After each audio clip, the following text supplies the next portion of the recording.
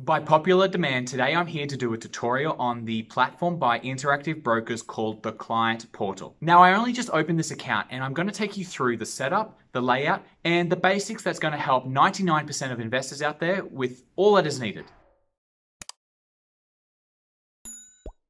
Now, don't forget to watch my review of interactive brokers to see whether you think it's the right platform for you anyway. Okay, now let's just get straight into the setup. You probably want to choose an individual account. I think that's going to be most suitable for most people.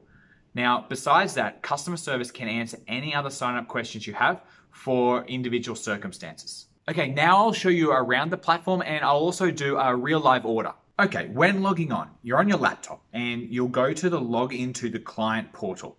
Enter your login information. You'll get all your login information when you sign up. Now here, you'll either receive an SMS or you can generate a code by clicking the click here if you did not receive a message button. Now this is a really handy tip for those who often travel, is go get the app. The customer service people will help you set up a PIN code for the app if you do need some help. This is the home screen on my phone. So you want to click authenticate. Then here you enter the PIN that the client rep helped you set up and the code that is on the logging on screen on your laptop. You'll get a generated number and you enter it on your laptop. You enter it where it says response string and hey presto, you're in. So once you've logged in, you'll get to the home page that looks like this. Now let's quickly take a look at the tabs along the top first. So the first one says portfolio. Now, if you click on portfolio, well, it really just shows you, at the moment, I don't have much going on in here. I've deposited some money, but I haven't bought anything because this is a new account. But this is where you would see the performance of your portfolio. Now we'll go into the watch list. And in the watch list, what I have already done is I've found some companies that I've wanted to put in here, which are like my tankers, Bank of America, Facebook, the things that I'm following. Now, if you want to create your own watch list or add extra instruments to just the generic watch list that's here, it's really easy. All you have to do is press on the little settings icon over here. It says add edit symbols. Click on add edit symbols. I'm going to add a company. Let's do Baidu. Okay, so I just type in the name Baidu and it gives me the options of like all the places you can buy Baidu shares throughout the world. It's just different exchanges. So the first one is the one we want, which is the NASDAQ. See, the second one is the Singapore Stock Exchange, but we want to trade on the NASDAQ. Okay, there we go. And I've added Baidu to my watch list. Now let's have a look at the markets tab. Now this isn't really interesting. It's going to tell you just daily performance of the Dow Jones Industrial Averages, the S&P, the Europe market, the Asia market, things like that.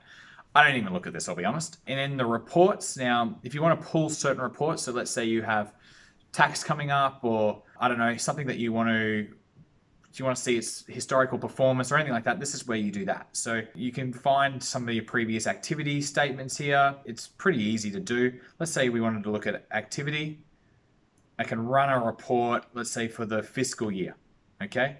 So I could press run, and I would want to maybe change it to a PDF document, and it'll download a PDF document onto my computer with all the activity for the last fiscal year.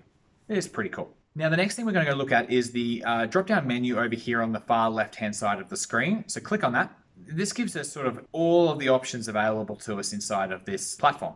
So the ones that I wanted to really show off here are transfer and pay. So here is when I want to transfer funds. So I go here where I want to make a deposit. So I want to put money into the account or I want to pull money out of the account. So it's pretty simple here. If I wanted to go into one of these, it just, like I've already got my bank set up here already. Yeah, that's where you go into deposit funds and withdraw funds in the transfer funds section. Now I go down a little bit further. The other thing I wanted to show you was the scanners. Okay, so now, there are better scanners out there, and if you're really interested in how I use a scanner, I don't use this one in particular. I have a specific scanner that I like to use, and if you're really interested in that, please let me know in the comments because I would love to make a video tutorial on that, but only if there's interest out there from people in my audience. So if you're interested in seeing a screening tutorial, please let me know. Now, this screener is, I think, too simple to use. So it says, look, I'm going to scan for US stocks. Let's just do something different and say European stocks. I can filter by price range and volume. That's just daily volume. Let's say I wanted to choose it based on the, I don't know, let's do 52-week low. That'll be more interesting. Okay, run the scanner. And okay, it gave us it gave us 50 results. Okay, so I can go through here and have a look at everything that's in the European stock market. So all the different markets over there, the London Stock Exchange, Amsterdam, Brussels, all of those. And this will show me everything that's reached a 52-week low in the previous week. Generally, that's what happens. So, for example, company that you'll know here, I think it was HSBC I saw before. There we go, HSBC Holdings. That'll be based in London, and it obviously must be at a 52-week low this week. So there we go. Maybe I'd be interested in going and investigating that a little bit further. It's something. Like I said, better screening tools out there. I'm not going to be using this one. But if you're interested, there it is. Okay, let's go a little bit further down. And the only other thing is probably support now. So this is where you can contact, obviously, customer support if you have any questions. And I highly recommend doing that. They're Interactive Brokers, when I compared it to Saxo, were really good. Like, it's exceptional. They responded within, say, 10 seconds of me contacting them. When I wanted to chat with them, they were really good. I was really happy with their support. So use that as you need to. Now, I'm not showing you everything that this platform does. That's just silly because a lot of it is totally unnecessary, or for different styles of traders. I'm a long-term value investor, so the only things that I need is to really buy and hopefully not very often sell. So let's go do that now. All right, so now I want to press the big trade button over here on the top right hand of the screen. So let's click on that. Now, I'm going to, oh, I didn't mean to do that. I'm going to create a new order. Here we go. Let's create a new order. Now I'm going to enter the symbol. Now, let's do, I've tried Berkshire Hathaway on here already as a demo for myself. So Berkshire Hathaway, B-class shares. That's exactly what we want. All right, so there we go. It tells us the price. I've got the right Berkshire Hathaway. Yep, okay. I can go check this price with Yahoo Finance just to make sure I'm getting the right instrument here. So we're going to do a buy order. There's a sell order here. So if I was to sell, if I already own shares, I would be doing exactly the same thing because I'm making a trade. I would be selling. I would choose how many I want to sell. I would be choosing the price that I want to sell them at. And I'd be doing pretty much exactly the same thing as I'm going to do with the buy order, but in reverse, obviously. So the quantity. Okay, I want to buy 80 shares. Yep, 80 shares. Okay, I can make it US dollars if I wanted to, but I like it as shares. Now, order type. Now, it's set at limit. Okay, now I like to use a limit order because I'm going to choose the price that I want to buy them at. Now, there are lots of different options here. Some of these I don't even understand because they're not very helpful for me at all. But let me explain the ones I do know. For example, market. Now, if I was to press market order, it would just fill at whatever the price is right now. Now, because there's a bit of a delay here, because we're not using a day trading platform here, it's probably going to give me some price that's happened over the last sort of 15, 20 minutes. Any price in the last 15 or 20 minutes, bam, I'm going to get filled. So if you don't care what price it is or it's totally within your range, just press market order. That's fine. It'll get filled automatically. But I like limit order because I want to set a specific price.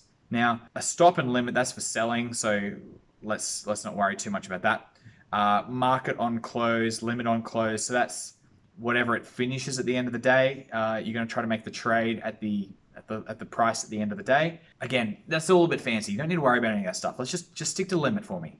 Okay, so the limit price. Now, if you've seen my Berkshire Hathaway analysis, I've already bought Berkshire Hathaway. So I want to buy my second order. Now, I know the price is $191, but the price that I really want to buy for my second order would be $161. So I'm thinking that sometime this year, the share prices are going to fall. The whole share market might fall over. And if it does, bam, I'm going to pick them up at $161. That's my plan. So this price management algo, don't click this. This is a tool for Interactive Brokers. It's pretty technical. It's sort of like a market order, but it's sort of like an adjusted market order. Don't get too worried about it. Please just stick to limit orders. It's so much easier. Okay, time and force. Now, I always do good till cancel because I don't want to, if I press day, it's going to cancel at the end of today, and that means I have to put the order in again tomorrow. And time and force, well, at the opening, that means like if the market wasn't open right now, well, it would be fine at the opening of the market, but after the open is over, well, the order doesn't happen anymore. So I want to say good till cancel because I might leave this here for 6 months. All right, so good till cancel. That's always what I do. This outside RTH, not necessary at all. It means outside regular trading hours. So it's actually talking about the futures market. And look, Again, total overkill, not necessary. All right, this is all I really needed, was all these things here. And I'm going to submit buy order. Let's do that. Okay, it tells you if you don't know what you're doing, don't trade pretty much. But I do know what I'm doing. Again, it's just protecting themselves, making sure they don't make any mistakes. If they make a mistake, it's not their fault kind of thing. It's fine because we've got a limit order. That's the beauty of a limit order. Okay, order submitted. Great. So now I want to go and see my orders and trades. Okay, now I cancelled an order earlier today just to test this out, but this one here is the one we want to look at, and it says it's submitted at the moment. So that's processing at the moment, and eventually it will become like a live order, and when the price gets to $161, well, good news for us. All right, so what I thought would be interesting is let's do a trade like right now, and actually not just like put an order in, let's actually make a market trade. So I'm going to go to my watch list because I want to buy TIKRs and DHT. I'm going to buy more of these. Now, I've already got a pretty big parcel of these already, but well, I'm going to buy some more because I think they're still under my buy prices, and I think that's something that I want to put more money into. So here we go. TIKRs, let's do them first. We're going to press the trade button. Okay, now, yep, great. Okay, I want to do a buy order. Now, I'm going to do this time in US dollars just to show you how this works. I'm going to buy $15,000 worth. Okay, now the order type is going to be a market order. Now, this is not what I normally do. I normally put in a limit order so I'd put a limit order in and I'd choose the specific price I want. But just so you can see how a trade actually works, I'm going to do a market order. Okay. $15,000 worth. It's going to give me nearly 1,000 shares. That's fine. Okay, time in force. Let's just do good till cancelled. Here we go. Let's buy $15,000 worth right now. All right, so it gives me a little prompt here. Following size exceeds the size limit of 500. Are you sure you want to submit this order? All right, so now I've got to this point where it says orders submitted. There, you can see it there. Orders submitted. So let's now go see what actually happened in my orders and trades. Okay, now let me just move my screen over a little bit so you can see a bit better what's happened. Okay, so as we can see, we got T and K here. Now I've got filled in a few different parcels here, just because obviously someone was selling them to me, but they didn't want to sell me, the 1,000 that I wanted to buy. Someone only had 600 and someone only had 196. And so anyway, and someone only had one. So I got them at, looks like 1504. That's about what the price is at the moment. Let me have a quick look at Yahoo Finance. Well, it's 1505 right now, but that's give or take about 15-20 minutes. So don't get too stressed about if this price is out by a few cents. It's pretty normal. It's just a bit of a delay. So generally, you just want to be close. And it says it's been filled. Yep, okay, cool. All right, looks like I've bought a fair few of them. Now let's go see my portfolio. Okay, and it looks like it's worked. So if I go into, as you can see, here's my portfolio now, and I have a position in TIKRs. So, yep, I have 997 shares, which is about what I was expecting to buy. And there we go. I just purchased them right then and there. Let's go do DHT quickly as well, just because, well, why not? Here we go. DHT. I'll just move this a little bit so everyone can see. All right, buy order. Okay, I'll do 15,000 of them as well. Buy order. All right, good. Let's do a market order again. Now, again, try to do limit orders if you can, but I'm just showing this for demonstration purposes. Good till cancelled. Submit. Order has been submitted. Great. Let's go to my orders. Let's go to my portfolio. Let's have a look what happened. There we have. We got a DHT. It's already, it just goes through like automatically, just like that. So that's all you have to do to make a trade. I just bought $30,000 worth of the tankers just right then, and that's how fast and easy it was. So now you're going to ask me how to sell something, and look, this is going to cost me some money to do this, but I'm going to show you how to sell something. All right, so let's make a trade. Let's do, let's go back to my watch list. Let's sell one of my TK Tanker shares, just one, because I don't want to sell Obviously, I just bought them. Let's do a sell order. Here we go. Quantity. See if I can sell 1 share. All right, we'll do a market sell. Time in force. Good deal cancelled. All right. Look, as I'm just doing everything in reverse. Submit the sell order. Just make sure I only want 1 because I just bought $15,000 worth. I don't want to sell them all. All right, submit the sell order. All right, cool. That looks like it's happened. And if I go now to my portfolio, or I can go to my orders and trades here as well. There you go. It shows me that something got sold. TK Tankers sold at 1503. 1 share. It was filled. Great. Okay, so in my portfolio now, I should have 1 less.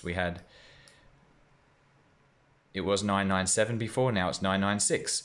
And there you go. So that's buying and selling in real life. I hope you appreciated that a lot because I just wasted a bit of money in fees then, just for that demonstration. But I'm happy to buy these because they're in my buy range. So I'm happy to do this demonstration for these guys. Okay, so I hope you enjoyed this tutorial. If you have any questions, you can ask me, but probably it's easier to ask the customer support of Interactive Brokers. But I will help you as well if you leave a comment below.